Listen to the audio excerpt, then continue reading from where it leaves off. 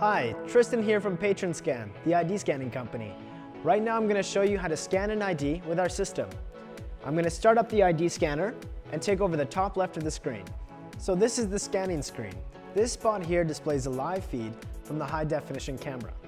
You will use this to capture a live image of every patron that enters your venue. PatronScan is able to scan and authenticate over 3,600 types of IDs from around the world, including passports. Scanning an ID is really easy. We use a scanning bed located right below the screen. If you want to scan an ID, simply place it face down on the scanning bed and press either Scan Male or Scan Female. If you want to scan a passport, then open it to the identity page, turn it upside down, and scan the identity page on the scanning bed. Some types of international IDs use what is called an MRZ, which stands for Machine Readable Zone.